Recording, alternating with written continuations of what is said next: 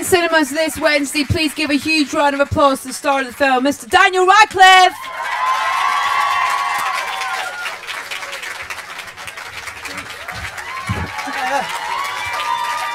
Hello, thank you very much. Cheers. Hi. That was almost a stunt entry onto the stage. That was amazing. Well, that was, I don't know, I can't see it. It was sort of invitingly low down to jump onto. Liked it. Thank you. And I love this film. I'm in a privileged position where I've seen it and a lot of these people here haven't. But congratulations. Can I first say that comedy feels incredibly natural Thank you very much. Was it a natural feeling and experience? Yeah, definitely. It was lovely to, this was kind of a pleasure to make this film. You know, it was, you know, I'd never done comedy really on screen before. I'd sort of done a bit in extras and I'd done a bit on stage. But no, to be able to do a whole film where your job every day was just to turn up and make the person in the scene with you laugh, rather than to, you know, have some sort of emotional breakdown or, you know, save a dying child from a train or whatever it is that I've done in sort of other films. It was nice to just be able to, I don't know, turn up and be sort of myself every day. I mean, it is the most like myself of any character I've ever played, I think. I wanted to ask you that, and whether that was an easy experience or whether that was actually quite difficult, because, you know, there was less. I get less barrier, I guess, there. I mean, I think if I was doing it in the context of a film that was a lot darker, then it would be kind of harder to use more of myself in that kind of, you know, in a more painful context. But because this film is so light and sweet and very sort of charming, it wasn't like I wasn't kind of having a very intense day and then struggling to separate myself from the character when I got home or anything. It was just, you know, it's in this occasion it was very nice to be able to let some of myself through. And I think in the past, when I started out acting, I kind of would have thought that it was, I don't know, that it didn't really count as acting if I'm just playing myself, or that somehow that was a lesser version of doing it. But actually, as you say, you know, to just be yourself in front of the camera is quite something sometimes. And I'm glad, yeah, I'm definitely glad I got over that in time to make this film, because I think I'm not particularly like the character in this movie. So I think when you put sort of my personality into a character that I'm not particularly like, it makes something interesting happen. Do you like it better, or is it a different experience too? It's just a different experience. That's the thing. There are lots of ways that acting can be fun for me. Like, it's really fun playing the kind of part I play in Horns, which is totally different from anything I've ever done, and is crazy and dark and weird, and every scene is really emotionally intense. But it's also very fun to be able to balance that with a film like this, which is not particularly emotionally intense, and you just get to come to work and like eat sandwiches every day, which I also... that probably won't make it mean very much to you guys yet who haven't seen the film, but there's a sandwich in the movie called Fool's Gold, which is a sandwich that Elvis made famous, and has got... it's disgusting. It's brilliant. It's absolutely... Did you have one? Yeah, I had several slices. I didn't have one all to myself, but I had, like, there's basically, it's a loaf of not Italian white bread, that's just the line I say in the film, it's a loaf of white bread. It's a loaf of white bread cut in half, and you hollow out the inside, and you pour an entire jar of peanut butter into one half, and then an entire jar of jam into the other half, and then you stuff it with a pound of crispy bacon, and then you coat it in butter, and you bake it. And it is extraordinary, and it serves like 8 to 12 people, and you should all go home and eat it. Although Elvis ate one in its entirety, Elvis used to eat one to himself. Died. Yeah, and then, you know, died in a way that you can read up on your own time. We've got some clips actually. If that's all right to show, and this is the first clip we're going to show is. I love these things. I have them at home. The fridge word things where you fridge. And this is kind of the first time that you guys have met, not the initial first time, but at the first party that you guys, that Chandra and Wallace meet. So let's have a look at this clip first. Let's see. Everyone's got a friend like Adam, haven't they? Oh, yeah, you need a friend like Adam Driver's character. Yeah, that was. I'm trying to remember if swearing has been cut out of that, or thank you, I love you too, which probably see other people. But yes. Now you put him off. Come on. No, I wasn't saying anything particularly interesting anyway. Yeah, sorry. So fridge magnets. We were talking about fridge, but we're talking about the character of Alan, because I think everyone has a friend like him. I mean, I kind of envisaged Wallace and Alan are the kind of friends that they were roommates at college, and that's the only way they ever could have been friends. Like, if they'd met at a later date, they would have hated each other, and they're the type of friends you have to have known for all your life, and kind of the type of friend that there was some time you spent with them was sort of mandatory, like you couldn't get out of it, but eventually you ended up liking each other more than you thought you would. I think that's kind of my and Adam Driver's character's relationship. But yeah, he needs somebody like Alan to just like pull him out of himself more.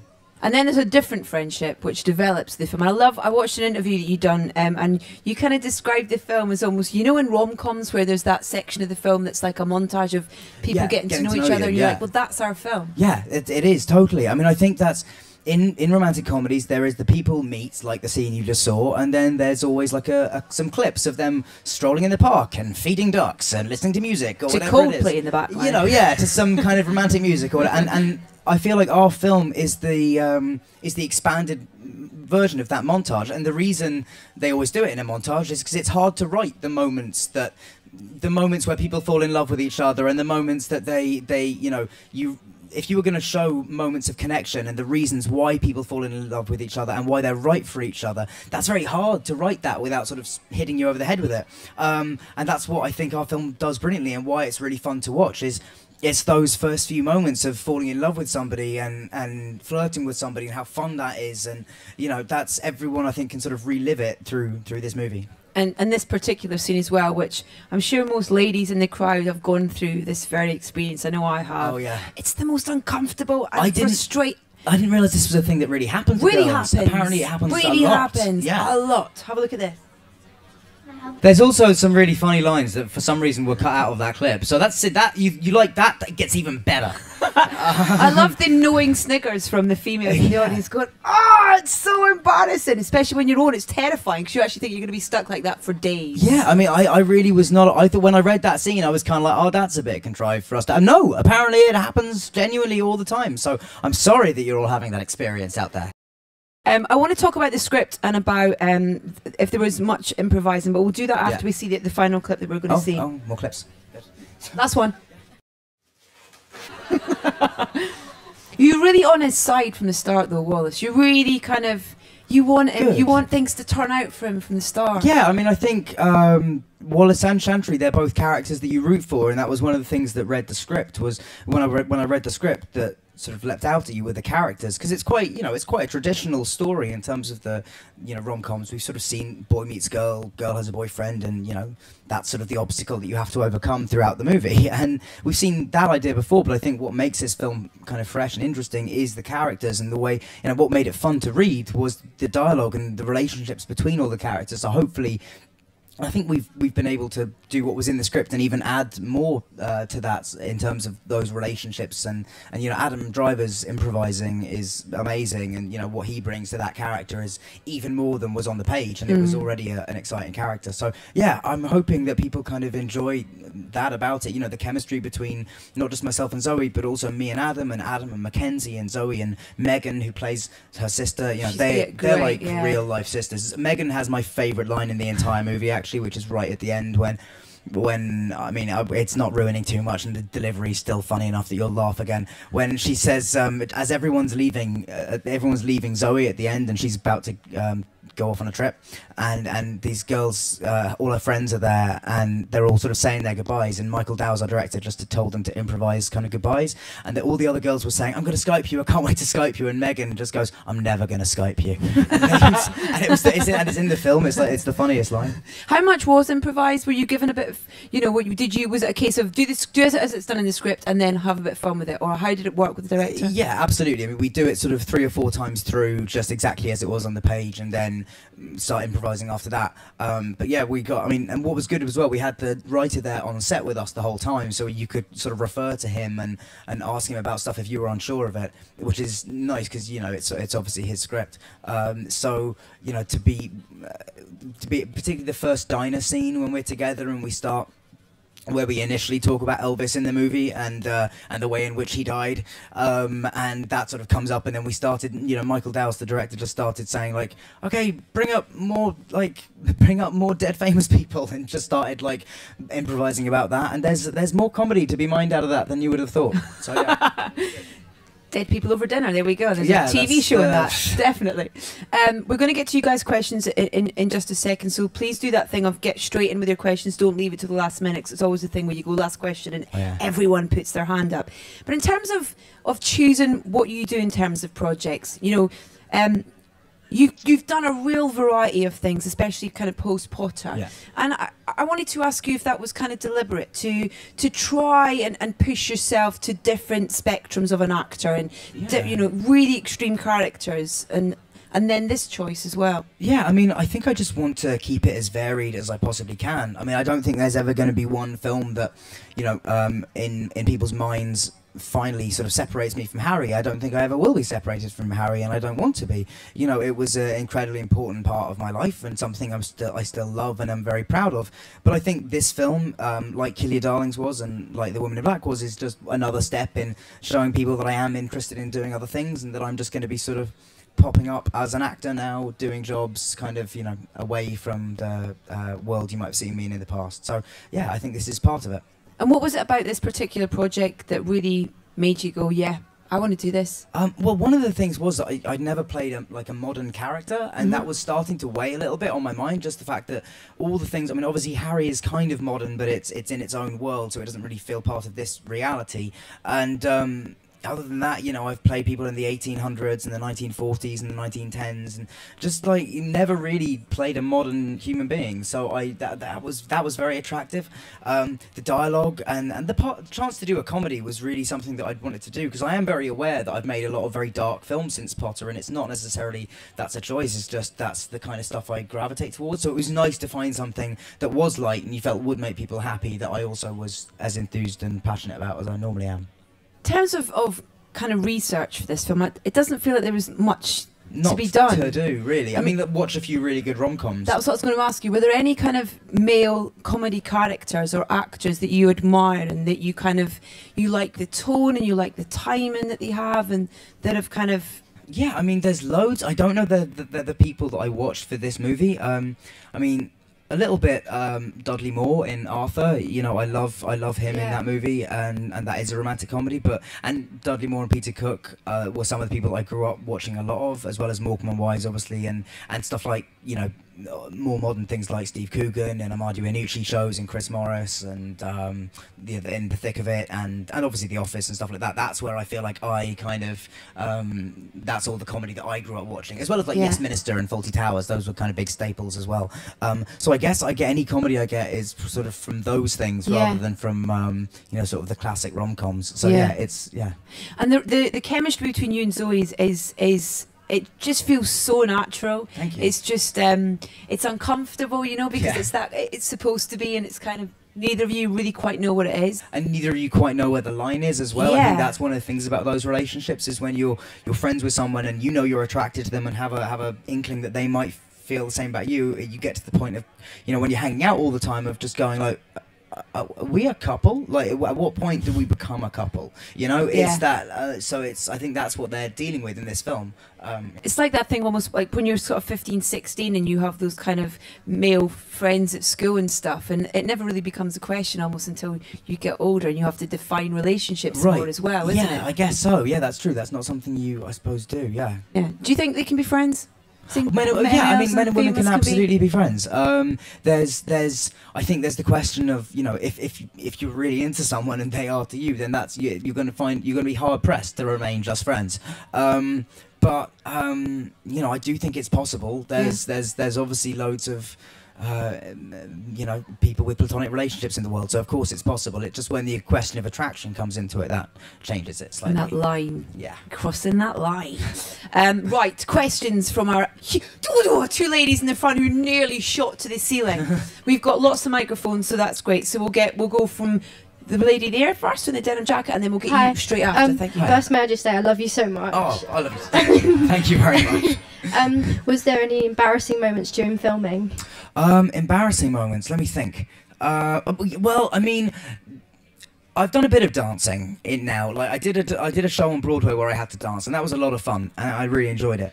But one of the things that whenever you see like a dancing scene in a film that's in like a club, it's really weird to do because you don't have any music. So what they'll do at the beginning, what they'll do at the beginning is they'll play like 5 seconds of music at the volume that it would be in a club. So you get like a sense of how loud you should be talking, and because they put the music in after, so that everyone's dancing to like different songs and different rhythms, and everyone's like making it up in their own head. So it's a room full of people. Imagine like a silent disco with no headphones.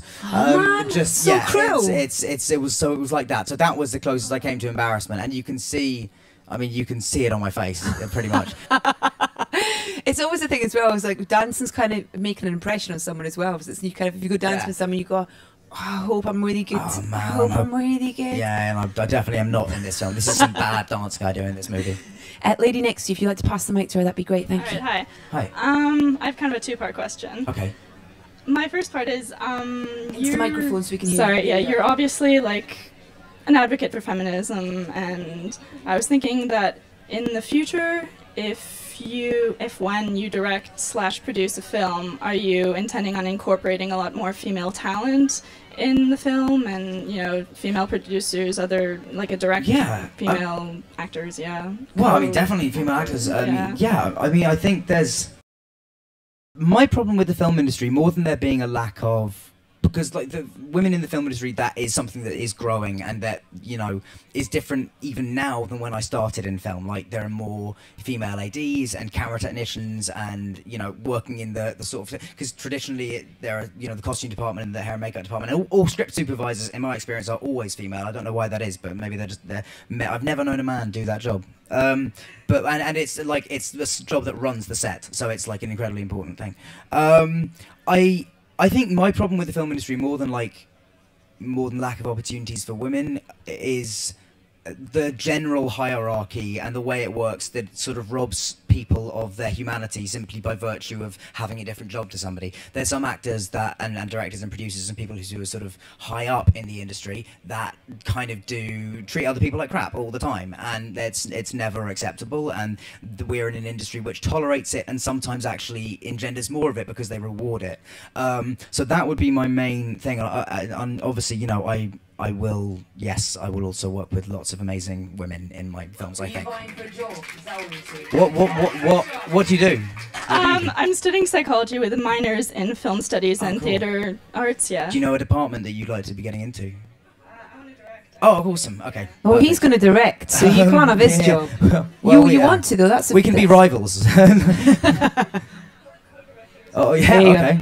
But that's something you want to do, isn't it? That's kind of the future. I definitely you want would love to direct. Yeah, absolutely. That's definitely something that I would like to do as well. My second part, Okay. Are you intending on working with Dane DeHaan again in the future? I am indeed. Hopefully very soon, but I can't say anything more than that, but I'm hoping that'll happen. One last little thing. Do you remember the Element song?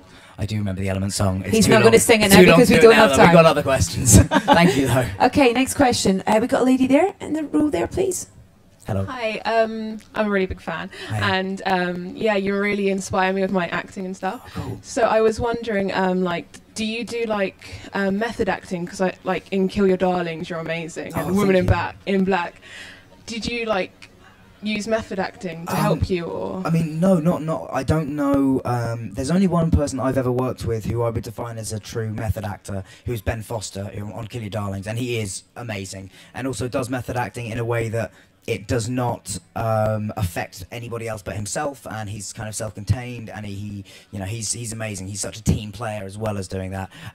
What I do is really, I think, probably very much basic compared to that, but is I just work out what the character wants in the script overall as a whole, sort of as if you could find one thing that defines who this character is in this script, what is it that they're looking for. So I sort of try and figure that out, and then going through each scene, figuring out what do they want out of every scene, what is the objective in every scene, and then next to every line just going so putting a verb next to every line, so what effect are you trying to have on the other person? Are you trying to shame them or make them feel guilty or make them, whatever it is, and I sort of just go through every line like that, and I find if you know those things and you keep all those things with you, your performance will be have a lot of variety naturally, but also you'll never kind of lose your place. You'll never be like, oh, what's he doing in this scene? What am I feeling really in this scene? It's sort of a very good way of breaking it down. And I only realised that, like, Kill Your Darlings was the first time I ever used that, because the director told me about it and no one ever told me about it before, so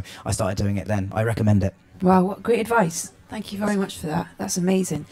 We got a lady there. Yep, she's got a book. Pass the mic along, there we go. Thank you. Is there someone over here as well that wanted a question? Your co-star, Jemima Rooper, was recently with Angela Lansbury on stage. First of all, I was wondering what it was like to work with Jemima, and secondly, is there any screen icon or stage icon that you would love to work with? Yeah, Jemima's lovely. She's fantastic. We were so lucky that she was in New York at the time when we were doing the film, and she was available to come and do it with us. So yeah, I can't say enough nice things about her. And when I saw her at the premiere the other day, I was just like, oh, thank God you're here. That's just so nice, just nice to see her. Yeah, in terms of like screen legends, I've worked with a few already. With a lot. That's quite a few. I've done more than most people my age would have worked with. But is directors maybe something then? In directors, terms of, I mean, yeah, I mean, I'd love to work with the Coen brothers. Are kind of my dream people to work with. Luc Besson, by any chance? Luc Besson would be awesome. That would be like, because he's just a crazy person. I don't know if he is in real life. I kind of assume he must be to make the films he makes. But yeah, I would love to work with him. And then yeah, I mean. You know what, I got really excited about a while ago for a film that has not happened yet, but hopefully will at some point. We were going through casting suggestions for one of the older parts in it, and somebody suggested, I'm not sure if he'd still be up for it, but somebody suggested Dick Van Dyke, which I would be kind of brilliant. Like, I would love to do that. Yeah, that's somebody that comes to mind. Okay, great. Then we've got time for two last questions. Lady right there, please. There we go. Hello. Hello. I'm wondering, if you get a chance, do you want to play any villain? Villain? Yeah, absolutely. I definitely would. I mean, in Horns, the movie I've got coming out in October, that's kind of that's a real sort of anti-hero type part, which is, you know, that's sort of more towards that. My character does some very questionable things in it, but yeah, I would definitely like to play a proper villain at some point. I think that'd be a lot of fun. Okay, and last question. Oh my goodness. Hiya. What character did you connect with most on set? I mean, it's different. There's moments of connection with all of them, I suppose. I mean, I've connected with Wallace a lot just because he's, as I said earlier, kind of modern and the closest to somebody really like me that I've ever played. But you know, the character in Horns, I connect to his taste in music a lot, and that's sort of a big way in for me with that character. So you know, I think I kind of connect with all of them. I think if I was to define it, like, I would be sort of a mixture of my character in this movie, Wallace, Harry, and Ig from Horns. I'm just aware that I just want to say thank you and sorry to the person that is signing everything I say, because I talk so fast. Cheers. That's so nice of you. What I love when you talk about what you do is just how excited you are about the future as well. And you know, we've got this now, we've got Horns as well, and then we've got Frankenstein as well. Frankenstein next year, which is myself and James McAvoy. That's fun. That's a nice. I'm not quite sure what you described that sound as, but it was quite nice, wasn't it? Woo! It was good. Like a wave of like lady. It was a building tingle. But I love how excited you are about the future and about these roles and about. Well, that's the thing. I mean, like, I do really think like I have the best job in the world, and you know, I think I'm probably said to you before, like, film is the culmination of the most diverse. Like, there are so many different disciplines all working together on a film set to come and make the one thing happen, and it's a thing of total beauty to me, and it always has been since I was a kid, and yeah, so I am passionate about it because I want to do it for the rest of my life. So do some more comedy as well, because you're great at it. Thank you very much. I'll try. Thank you so much for coming, everyone. I'm sorry we couldn't get to everyone's questions. What If is in cinemas from Wednesday. Thank you so much for coming out this afternoon. Daniel Radcliffe, comedy feels incredibly natural. Thank you very much. Was it a natural feeling and experience? Yeah, definitely. It was lovely to. This was kind of a pleasure to make this film. You know, it was. You know, I'd never done comedy really on screen before. I'd sort of done a bit in extras and I'd done a bit on stage. But no, to be able to do a whole film where your job every day was just to turn up and make the person in the scene with you laugh, rather than to, you know, have some sort of emotional breakdown or, you know, save a dying child from a train. Or in cinemas this Wednesday, please give a huge round of applause to the star of the film, Mr. Daniel Radcliffe.